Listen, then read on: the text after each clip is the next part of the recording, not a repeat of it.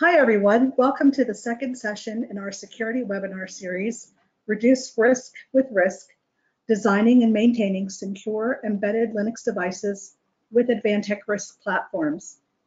I'm Teresa Kisha, and I'm your host again today for today's session. With me today is Maciej Halasz, Vice President of Technology at Timesys. Maciej heads up the EMEA office and will be the instructor for today's session.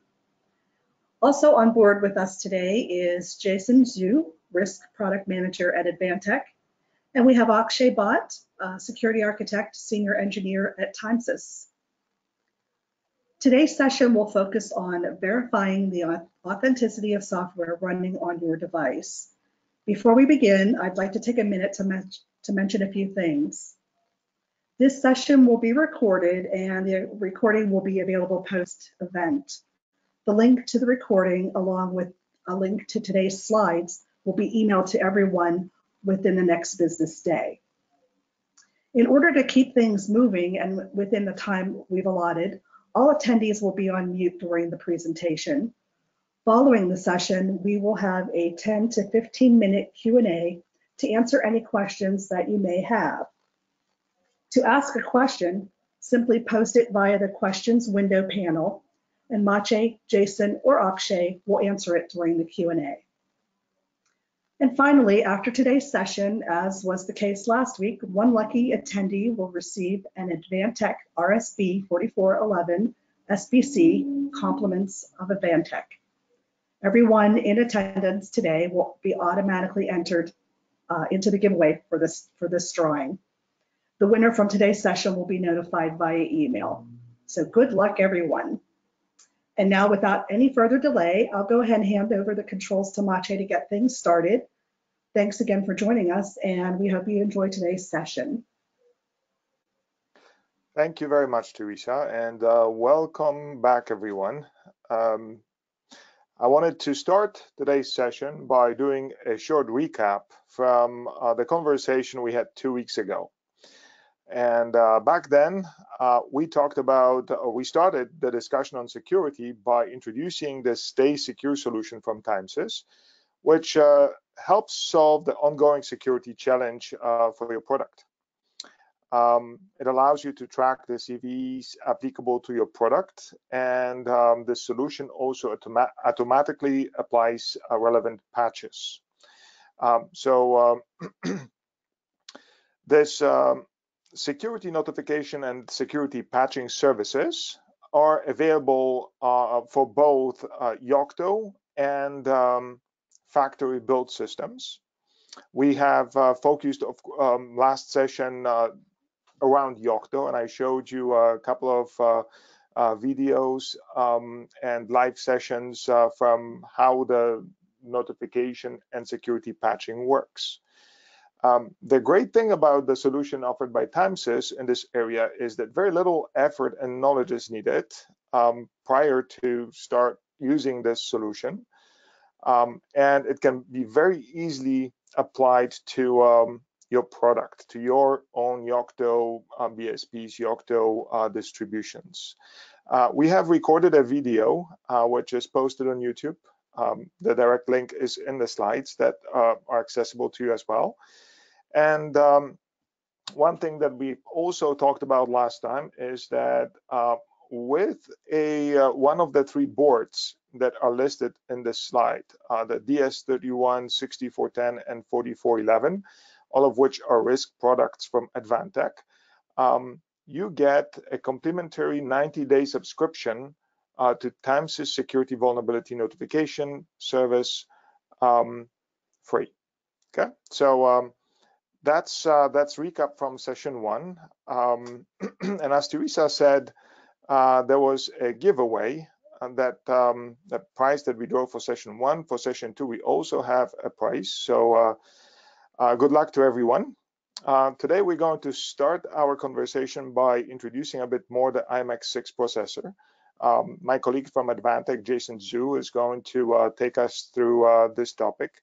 And then we're going to discuss the secure boot topic, followed by chain of trust, some of the topics which are a little bit cryptic, but I promise that at the end of today's session, all of these subjects in the agenda, all of these topics will be much clearer to everyone. So we're going to talk about verification and root file system, and we're going to finish today's presentation by discussing some additional methods of software verification on a device. So that's the agenda for today. Let's jump to the first topic, IMX6 processor, and I'm going to pass the control over to my colleague at Advantech, Jason. So switching, and should work now. Thank you. Hello everyone, welcome join the webinar today. This is Jason Zhu from Advantech Risk Product Manager. Today, I'm going to talk about accelerating and secure your ARM project development for Advantech Risk platform. First, why we choose NXP IMX6 platform. The market for intelligent multimedia-centric touch-based devices is increasing rapidly for the past couple of years. Tomorrow's battery-powered smart devices, auto infotainment, in-flight entertainment system, medical system, personal and enterprise-class intelligent controls, and data systems. The new classes of devices never before seen need to present data and user interface choice to the end user primarily through rich sound, video, voice, picture, and touch, rather than the keyboards and mouse before. So the need for manufacturers to quickly provide multiple devices to fit specific market segment or niches and provide their customer with a broader range of choice is increasing just as quickly. The IMX series of the application is a feature and a performance scalable multi-core platform that including single, dual, quad-core families based on ARM Cortex architecture. The IMX6 series was designed specifically to enable the new market by bringing together high-performance scalable multimedia processing, a software compatibility family of solutions with integrated power management, so that a manufacturer like we do can deploy a full portfolio of products with a single hardware design. On hardware side, Advantech offers various RISC solutions, including RISC modules, single board computers, we call SBC, and box computers based on ARM processor technologies. Our RISC modules can fulfill different market demands: standard Q7 RISC module, smart module for handheld devices, and industrial applications. The RTX 2.0, which is Advantech proprietary form factor special design for ruggedized application. In RISC SBC offering, we optimize our boards with simplified I/O for vertical market, like RSP board for signage, digital signage, and industrial controls. For RISC box solutions, we design plug-and-play RISC box for specific use as signage and IoT. That brings a new vision of the future that RISC board devices all over everywhere. Advantech RISC products are released along with a standard evaluation kit to evaluate performance and stabilities. The evaluation kit is also a software development platform for developing application in early stage. It includes the complete image, test programs, utilities, and an SOP, so customers can verify software, hardware capability very easily. We also offer a complete software package including the BSP, bootloader, middleware, and the corresponding documents like the development guide, API illustration, and the driver list. Customer can get all information and source code they need from Advantech, and all standard offerings are free of charges. Furthermore, we are in cooperation with Timesys, so we are capable of doing BSP customization, driver porting, software integration, firmware updates, even a secure boost, fast boost, So we are capable of doing anything of them by cooperating with Timesys. In the next couple slides, Timesys will address how important the security is, especially during your development stage, and also the topic for security boot, chain of trust, kernel verification, and so on. So thank you, and back to you guys.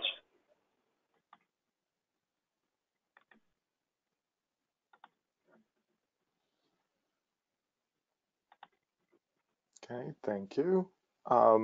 Let me just switch back to my slides. And thank you very much, Jason. Let's continue on a topic of security. And I'm going to start the topic of securing a device today by discussing briefly different attack angles. So let's say that we have a device, Linux-based device, using an Advantech system, and there's a display. When we look at the software that's running on this device, from the Linux perspective, there is a bootloader, there's Linux kernel, and there's file system. File system can have different logic, libraries, applications. And when we look at a device like that, we can look at it from a perspective of how can one get access to what the device does. So there's direct connection to the system. If there are any expansion ports, USB, CAN, or any other ports that are on a device, that's definitely one attack vector. Another can be storage. If a system has an SD card, that's something that an attacker can swap. Same for hard drives. Perhaps direct access to memory can be compromised. Network access, of course, if there is no security on the network, that's one of the most common access points for an attack from the outside. And then other usual suspect, if there is a console open on the serial port, that's definitely an attack vector that would simplify someone stealing the device or data that it controls.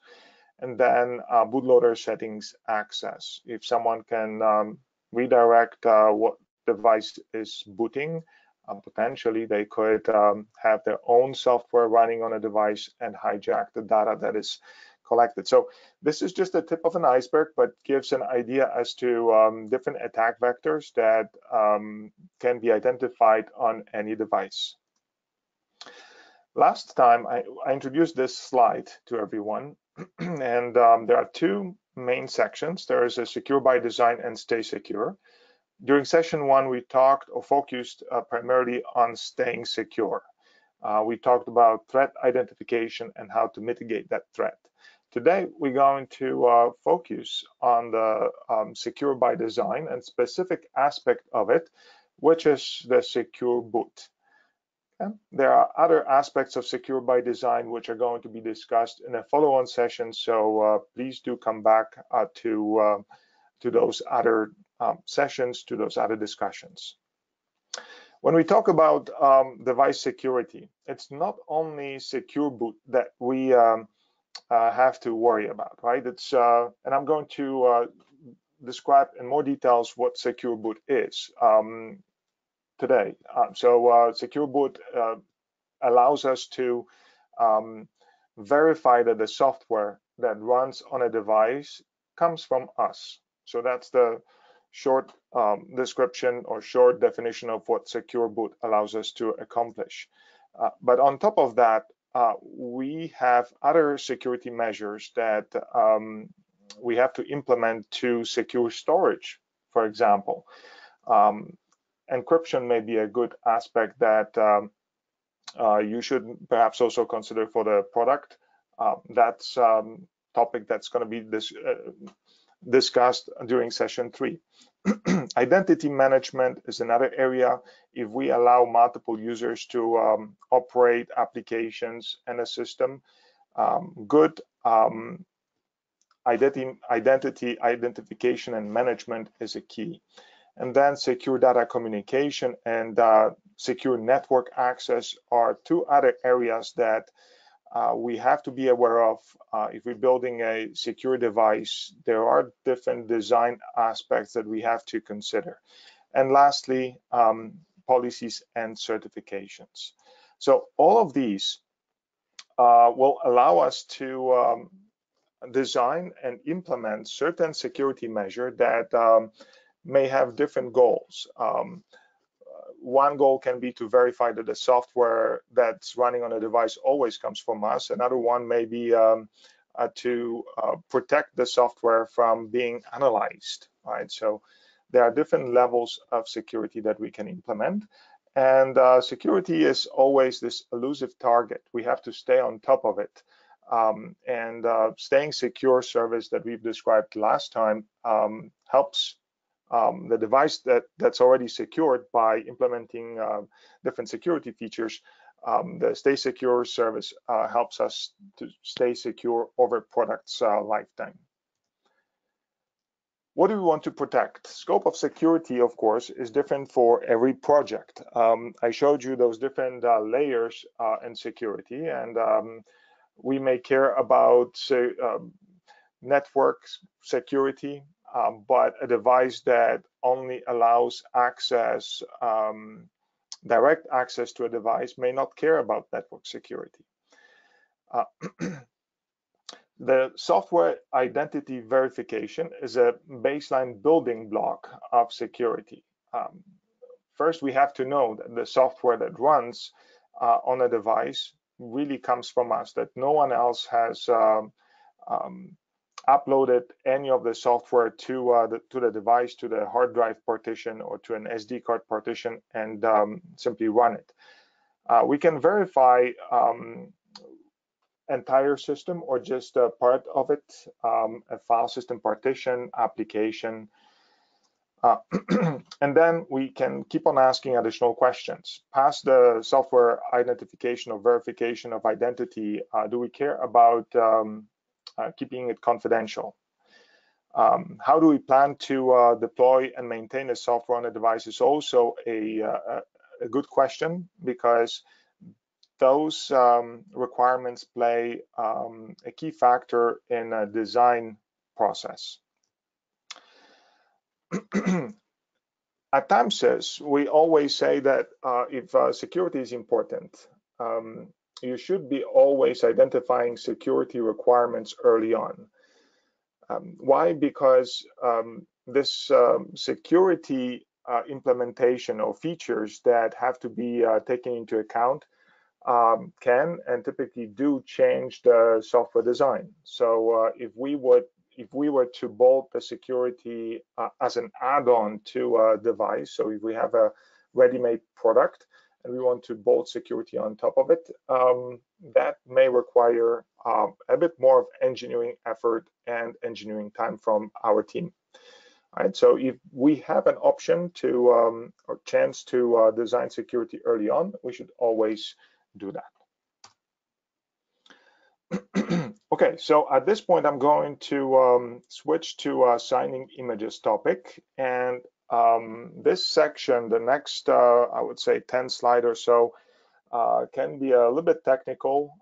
So please stay with us, stay with me here on those slides. I'll do my best in describing what the Secure Boot really does. Before we navigate through these slides, a few slides on terminology. So hash, it's simply a way to represent certain information through a hash function and receive a hash sum in the end. This approach is used in public key cryptography, where you would generate a public and private key. In this approach, we have here Alice and Bob. There's an information that Alice wants to send to Bob. First, we want to make sure that the information really comes from Alice, right? So Alice uses the private key to sign the message that she wants to send to Bob. And then she sends the message. Bob simply uses Alice's public key to verify that the message really came from Alice. And That's also the mechanism that Secure Boot is using. So this is in simplistic terms how the keys operate on software verification. Then we have several terms that I wanted to introduce. There's a command sequence file that you're going to see in the next couple of slides, which includes data signature, public key certificates, and image-specific information. There is a code signing tool, different utilities provided by NXP to help with signing and encryption of software. HAB stands for High Assurance Boot, which is Secure Boot from NXP. There's a HAB library, which is software that's embedded in ROM to help us authenticate software. There is image vector table, which represents a data structure that ROM reads, which provides information on a program image, such as image entry point to perform a successful boot. And then we have super root key, which is part of the public key infrastructure. They are hashed and stored in IMX6's fuses. So we're going to talk about fuses a bit more in the next few steps. So when we do say Secure Boot without encryption, we should expect authentication and integrity. The signing approach alone does not provide anti-cloning. It uses the private key to sign the image and a public key to verify the image. And the bootloader verification is performed by ROM code. It doesn't have to be only the bootloader, it can also be a Linux kernel, but that's done through the ROM code. So how does the flow look like? On a host PC, we compute the hash and then we sign it with a private key.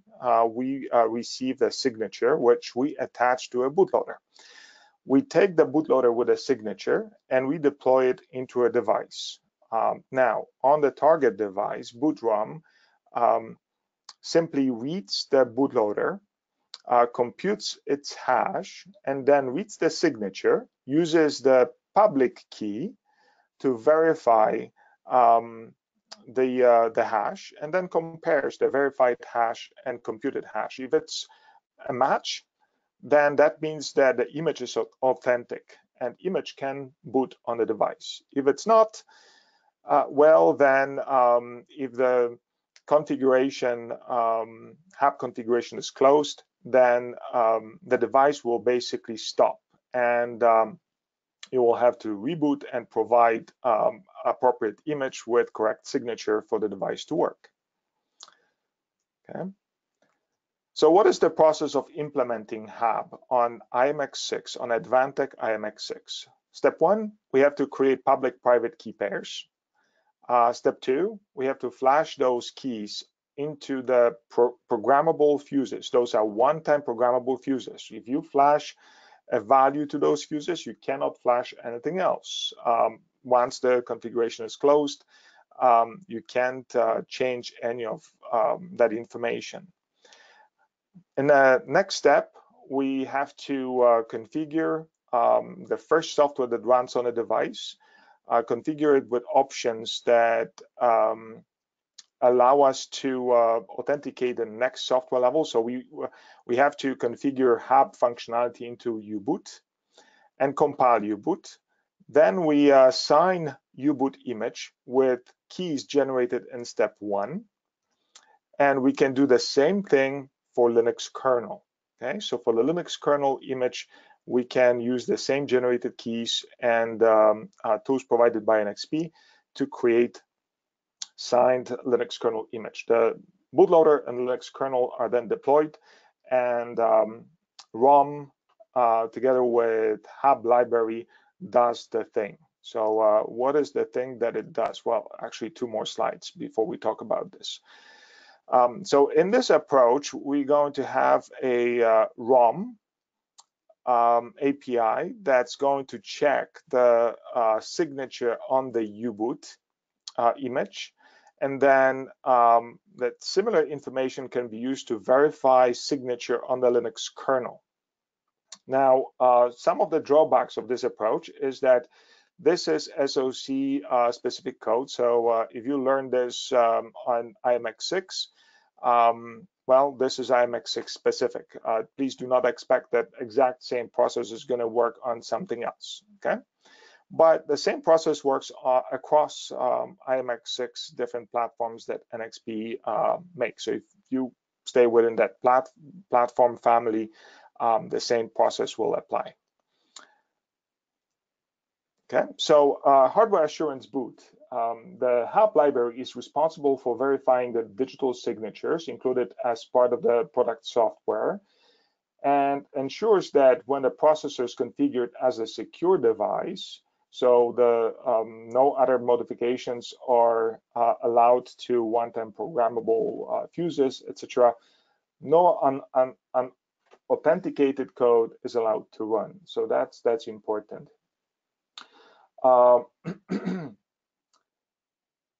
The first IMX boot ROM reads the eFuses to determine the security configuration of the processor and the type of the boot device. The ROM then continues to load the bootloader image to RAM memory. The image contains both the bootloader logic itself, but also digital signature data and public key certificate, which is marked here as this CSF file, command sequence file. Once the bootloader is loaded, execution is then passed to HAB library, which verifies the signature of the bootloader stage. If the signature verification fails, execution is not allowed. If the if the verification is correct, then of course the U-boot in this case continues to boot. And then bootloader itself can apply the similar process to a Linux kernel. Okay, so let's navigate through the process of securing the device. First step is to generate the keys. You have to download code signing tools from NXP.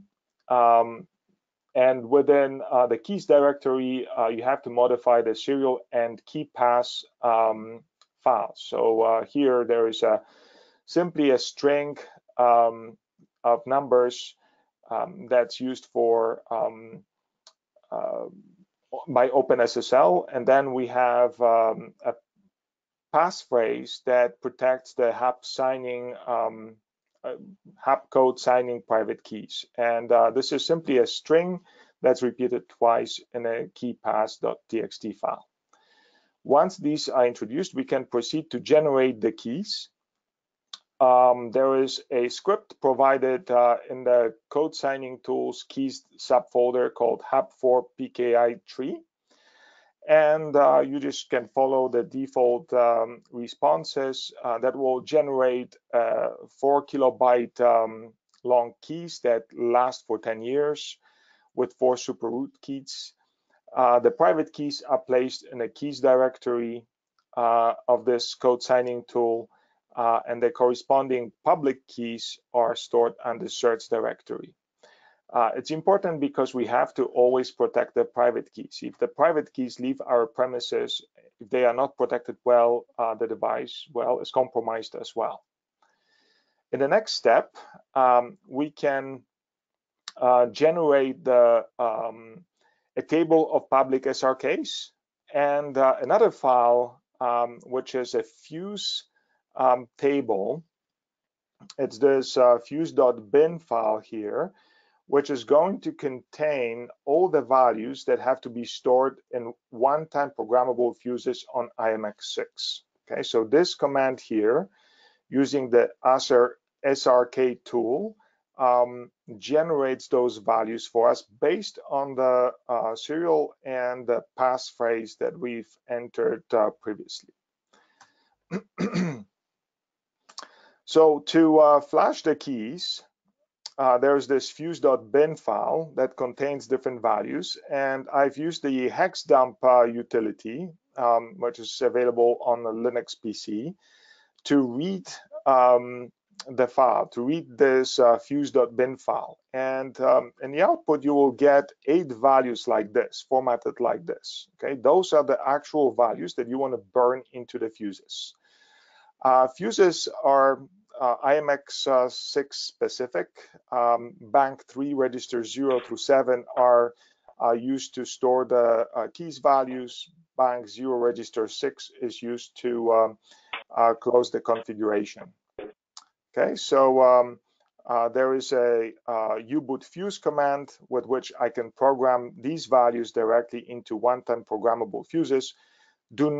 Please do not write the value to bank 0 register 6 to close the configuration unless you are 100% sure that those are the correct keys for production. Okay. Once you flash the wrong keys, there's no way back. Now, I wanted to show you also the image layout for Secure Boot.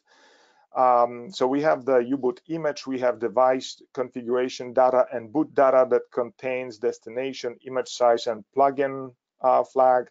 So all that information can be and typically is attached to uboot image with make image, which is a utility that comes with uboot itself.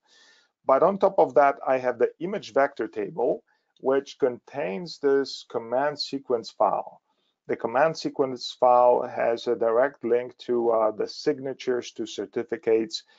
All that information, the IVT boot data, device configuration data, and uboot are signed, and that signature is then appended to the uboot image. Okay, so let me show you how this is done. First, you configure uboot to have support for IMX hub features. So this is right here. And then using the make image, as you can see in the picture down below, we are attaching this additional information to the uboot image binary. And that also will give us information on hub blocks. That information is used in a following step to generate a correct command sequence file, because as you remember the previous picture, the IVT table has a direct pointer to signature. So how do I sign uboot? Now that I have a binary, I copy the IMX image to CST directories, and I can download a uboot CSF file. There are lots of those files on the network that you can find, and you have to populate that CSF file with appropriate information, such as hub blocks, numbers, entries have to be correctly specified in this CSF file. And then using the code signing tools, using this CST command, I generate a signature that's going to be stored in this uboot_csf.bin. So this is a signature that's using the private keys from the code signing tools. And in the end, I combine using simply cat command the uboot binary with the signature. Okay, so that generates the signed bootloader image. Okay, in the last step, I deploy the uboot image to the device, and I can verify the authenticity by just running hub status command, and you can see that no hub events found, which means that the signature matches the public keys that are flashed in one-time programmable fuses. Okay, so signature is valid. Okay, for the Linux kernel, real quick, Linux kernel has a similar structure. You sign the Z image that's padded to the nearest 4 kilobytes, and you can use uboot itself to verify the signature on the Linux kernel. So once uboot is up and running, I can use the U-Boot functionality. Now U-Boot is aware of Hub, has the Hub features built in. So I can use those features, those utilities that U-Boot comes with to verify that the next image, the Z image, signature is correct. Okay. So signing of the Linux kernel is similar to signing of U-Boot. Instead of command sequence file, there is a genIVT file that you can find on a network. You have to find the Z image, which represents the Linux kernel size, round it to the nearest 4 kilobytes, and then inside the genIVT script, you simply specify appropriate values. So the load address plus IVT offset, code sequence file pointer, all that information can be calculated based on the Z image size and the load address. Okay. Now, these steps are very well explained in various documents that NXP provides. So this presentation is here to just show you how to navigate through this process. But if you plan to implement this, there are more detailed manuals, plus Timesys Trust team can assist with securing your device with Secure Boot. Okay. Okay, so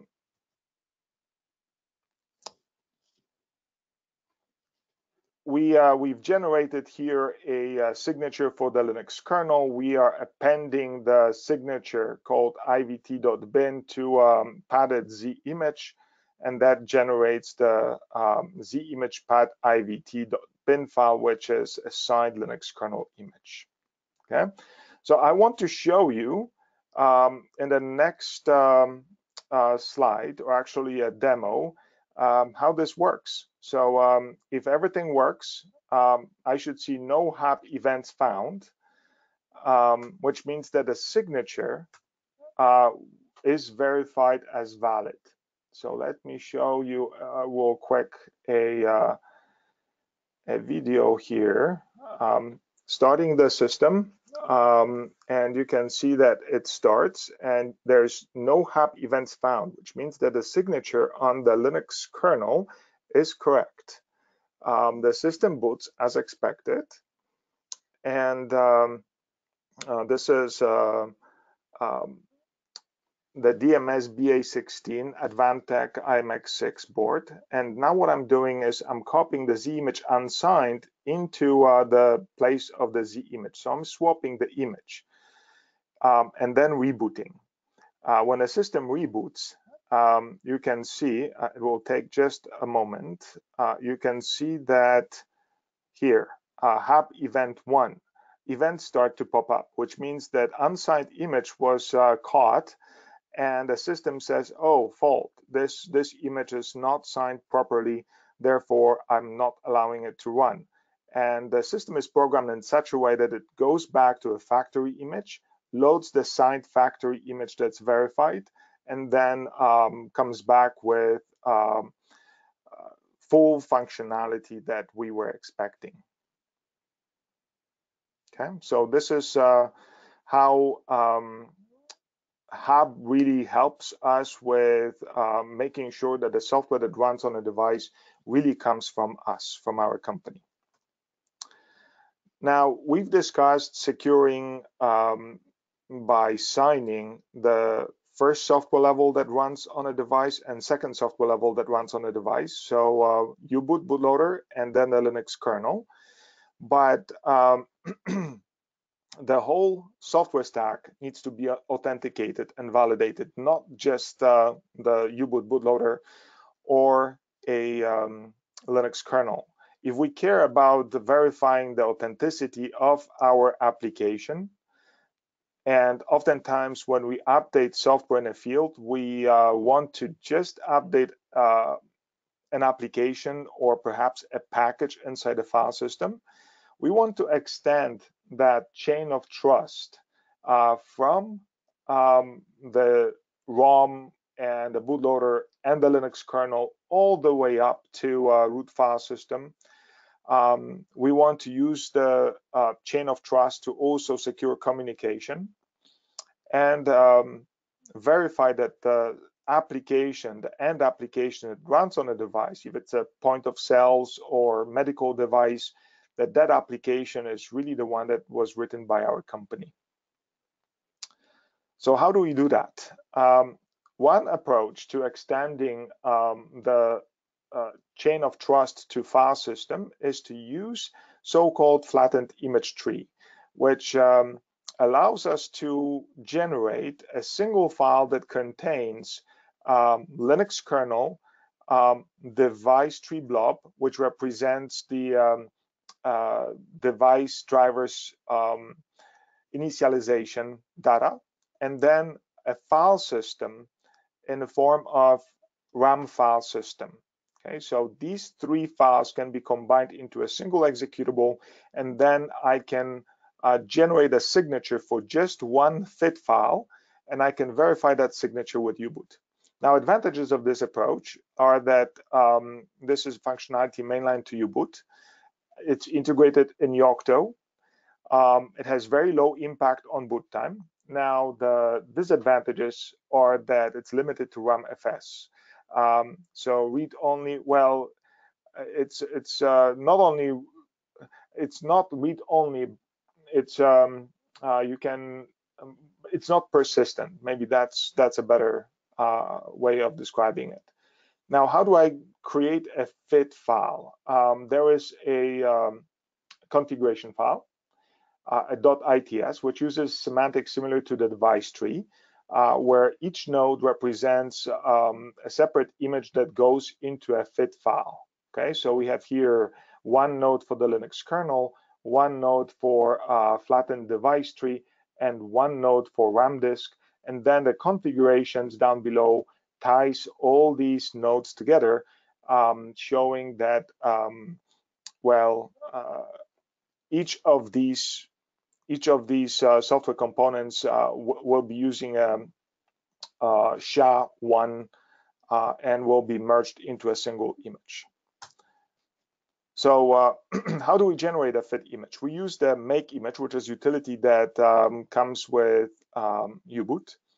And as an input, I pass the ITS, the configuration of the FIT image, and the different images that are going to be combined together. So I'm getting the FIT image, which then I'm signing using also the make image and RSA key pair. So that way I'm going to get a signed FIT image that I can deploy onto a device.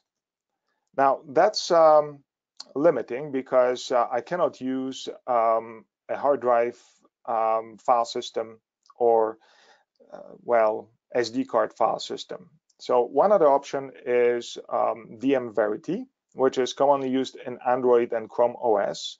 It operates at the block level below the file system layer. And for every block at each layer, there is a hash that's being computed. And the hash of a layer below is verified by a hash of a layer above.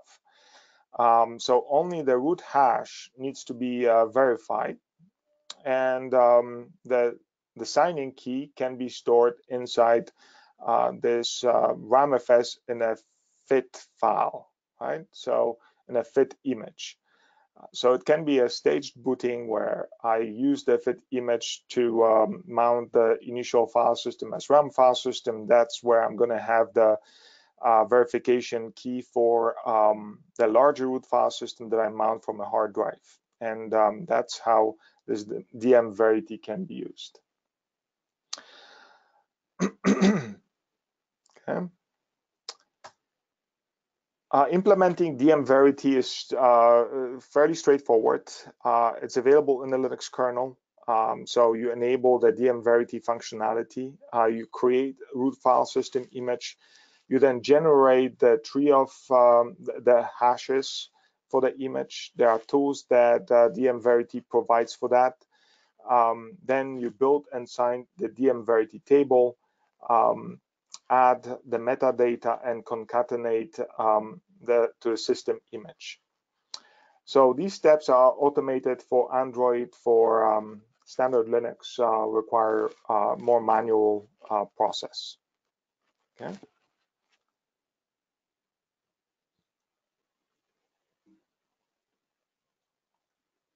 So I'm gonna navigate to this slide. TAMS's security offering we've discussed last time were around staying secure service. Today we have focused on high assurance boot, so staying secure part by implementing signature verification using the hardware IMX6 specific features. So the takeaways from the session today: sending images is very fundamental to verifying software authenticity. Hardware support is helpful. It allows us to ensure key security and allows us to verify the signatures by having the Hub library inside the ROM. To secure the entire product software stack, and we're still talking only about signatures, about identity of the software, we need to implement chain of trust that starts at the ROM and then goes through a first software layer, which is bootloader, Linux kernel, file system, application. So each verified software can be used to verify another layer. Now, building security into a product requires design modifications. So this is where we recommend that you identify those security requirements early on in the project, because that will allow you to save many cycles. It is very easy to leverage hardware security features when working with Advantex RISC platforms. All of these platforms that we've discussed are capable of supporting Hub, so secure boot. Now, sometimes it's needed. I mean, the trusted platform modules, I didn't talk about this much, but this is another approach for extending storage for security information. So it can be added to IMX6 processor and can store additional certificates, keys that can be used to verify multiple different software components with different keys.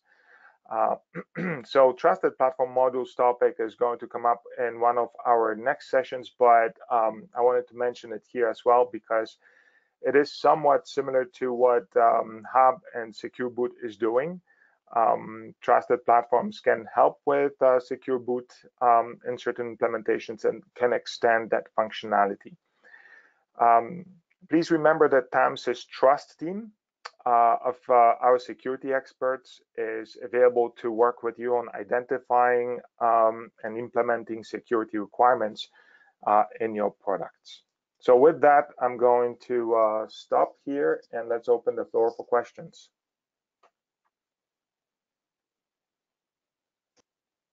Thank you, Maciej, and thank you, Jason, for another great session.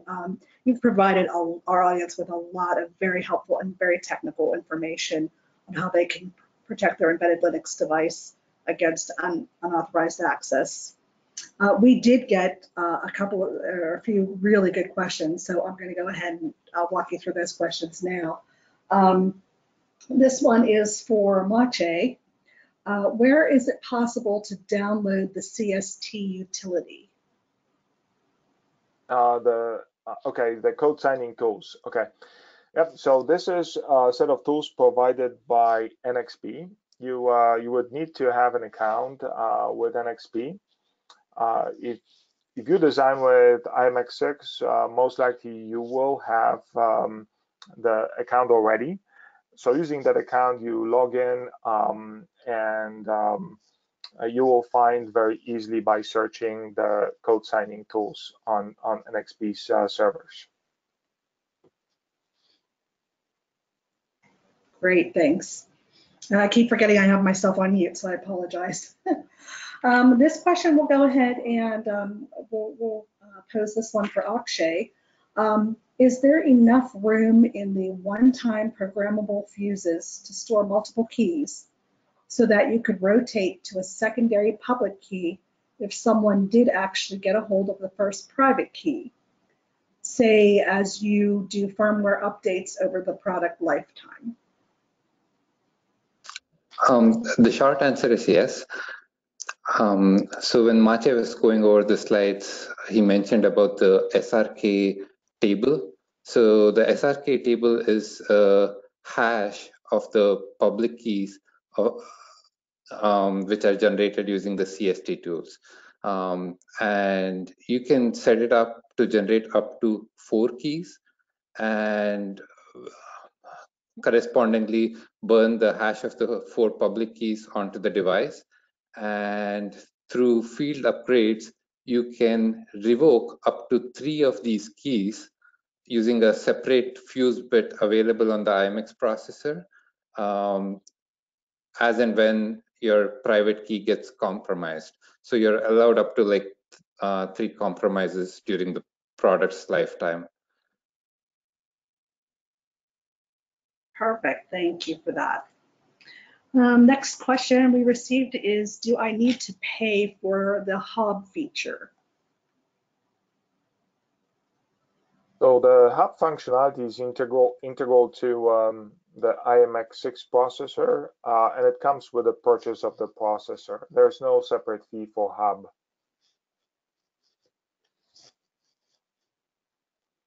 Okay, good answer, good information. Next question, how do I integrate this into the development release process? So I let Akshay to maybe take a stab at this one. So typically customers go with 2 different approaches. One is like having a dedicated signing server, or the other approach is to integrate all of this into your build system, like say Yocto, and let the build system perform the signing. The choice depends on who has access to the build system versus who has access to the signing server.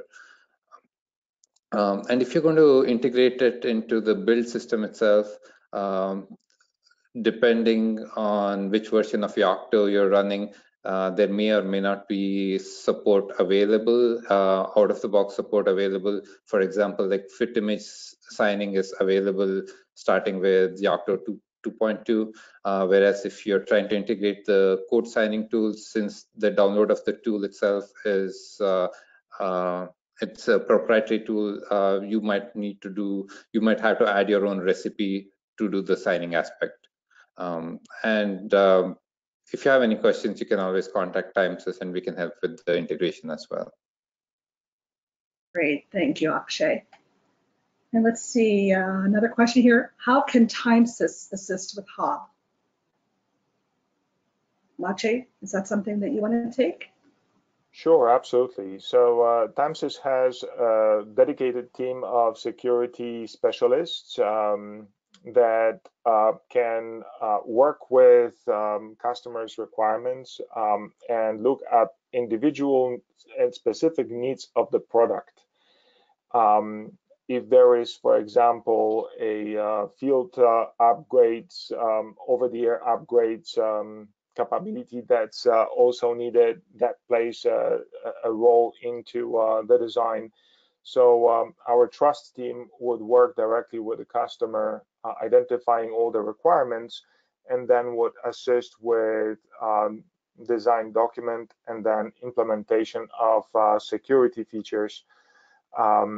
And this is done through engagement between the engineering teams, and this is under services. Great, Actually, do thank you you. want to add anything to this? Because actually you are part of the trust team.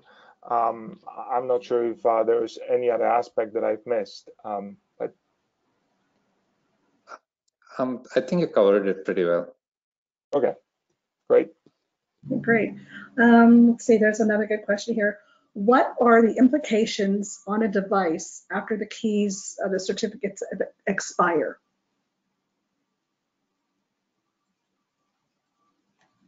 I can take that. So Okay. on the IMX platform, there are no implications. The reason being, like, for the validity of the certificate to be verified, you need like a real-time clock to be implemented.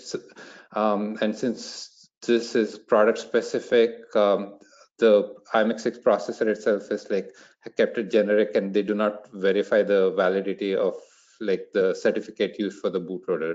However, if we take a higher level layer, like verifying the certificate used for, let's say, like a fit image or for the RFS, then in that case, you could implement certificate checks such that like it's within a valid time period. Okay, great. Thank you for that answer. Let's see, I think there's one more question here. Please, if you have any additional questions, go ahead and submit them now. One question that did come in, and I will pose this question, I will answer this question also. Can you please provide the slides after the webinar is over? Yes, for those of you who joined us after the webinar was already in session, you will receive, within 24 hours, you'll receive an email that will contain a link to the recording, as well as a link to download the actual slides. And I believe that's everything. I don't see any additional questions here. So Maciej, Akshay, is there anything additional that you'd like to add? I just wanted to mention again, there's a drawing of a prize, a takeaway again this week. So good luck, everyone. And I hope that you will join us again for session 3. Thanks, Maciej. And so on behalf of Maciej, Jason, Akshay, and myself, I want to thank you all again for being online with us today. We'll see you again, as Maciej mentioned, we hope to see you again in 2 weeks for session 3, which is leveraging open source software to protect IP and data on the device. So thanks again, everyone, and have a good day.